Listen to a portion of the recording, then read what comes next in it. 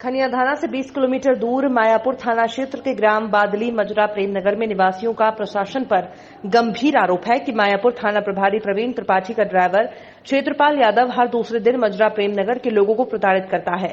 ग्राम पंचायत बादली मजरा प्रेमनगर निवासी चंद्रभान यादव पिता का नाम जाहर सिंह यादव, ग्राम बदली राजकुमार यादव पिता का नाम जाहर सिंह यादव, ग्राम बदली सेंद्रपाल पिता का नाम जाहर सिंह यादव, ग्राम बदली सुरेंद्र यादव पिता का नाम चंद्रभान यादव, ग्राम बदली मजरा प्रेमनगर अनीता यादव पति राजकुमार यादव बदली प्रेमनगर ममता यादव पति का नाम चंद्रभान यादव, प्रीति यादव पति का नाम सुरेंद्र यादव प्रेमनगर बदली का आरोप है कि हमारा पड़ोसी क्षेत्रपाल यादव जो कि मायापुर टीआई की गाड़ी चलाता है वो हमें हर दूसरे दिन प्रताड़ित करता है, मारपीट करता है, साथ ही फर्जी केस में फंसाने की धमकियां देता है।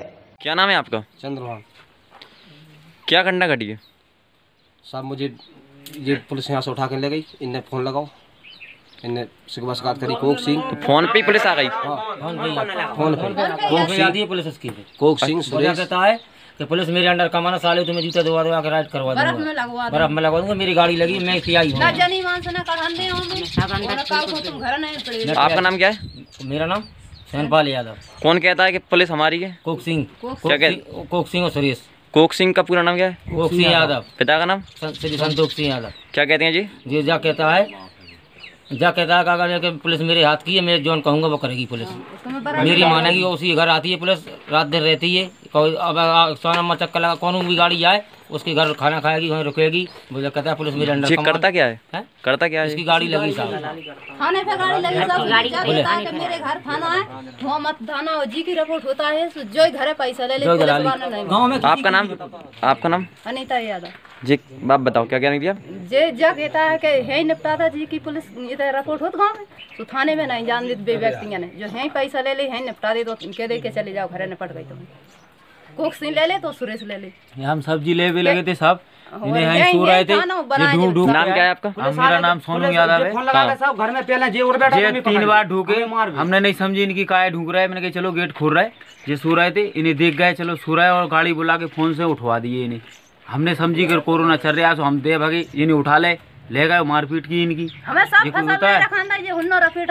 मारपीट भी की आपके साथ? हाँ, पुलिस वाले ने, उसने कल्ला ने, सबने पैसे वैसे लिए। अच्छा, पैसे कितने लिए पुलिस ने? 10,000 रुपए। पैसे कितने लिए? 10,000। क्षेत्रपाल कौन है थाने का? यादव। दलाल है थाने का? जिसकी गाड़ी लगी है बोलेरो, दलाली करता है कि किस? दलाली करता है।